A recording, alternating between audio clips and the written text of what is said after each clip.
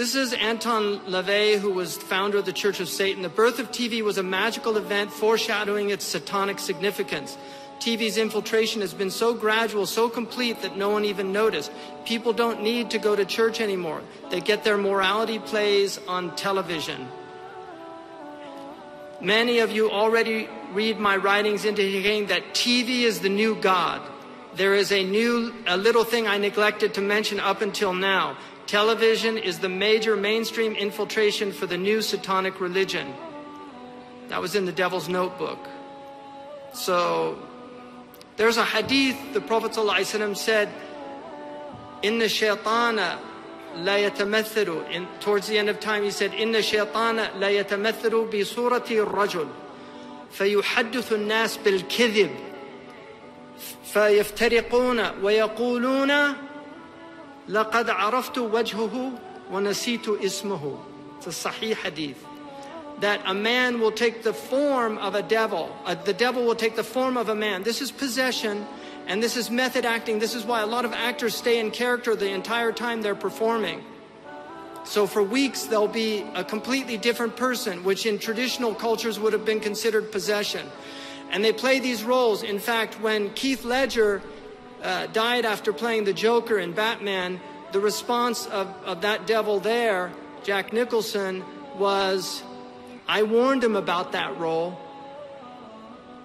You see, because these people are literally, they believe in that this is enhancing their craft. And one of their great warlock teachers said that one of the quickest ways to bring the devils in is through acting. Right? And the word in Greek for actor was hypocrite, because they were pretending to be something they weren't. So it says shaitan will yatamathalu, and he used the same word that we now use tamthil for acting, in the form of a man. And these are forms that you see on TV. They're just forms. They're not real people. And people will disperse and they'll say, I know his face, but I can't remember his name. And they'll tell people lies. In other words, they'll say fictionalized stories, things that didn't really happen. And there's a website, you know their faces, but you don't know their names, which is all the actors that people are familiar with, but they don't know their names. And how many times have you said that or heard people say that? I can't remember that guy's name. You know, I can see his face, but I can't remember his name. How many people have had that experience with actors? One Direction. Let's look one of their lyrics. And I know some of the young people listen to One Direction. All right, it's One Direction to hell, as far as I'm concerned. So let's just look at the message that they're giving your children. And they have Zayn. Trust me, it's completely, this is all orchestrated. Let's get a Muslim in there, because now there's so many Muslims in the West. Get a Muslim in there. He's just a complete minion.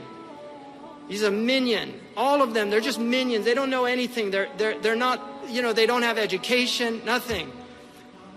So let's go crazy, crazy, crazy till we see the sun. Great lyrics. I know we only met, but let's pretend it's love.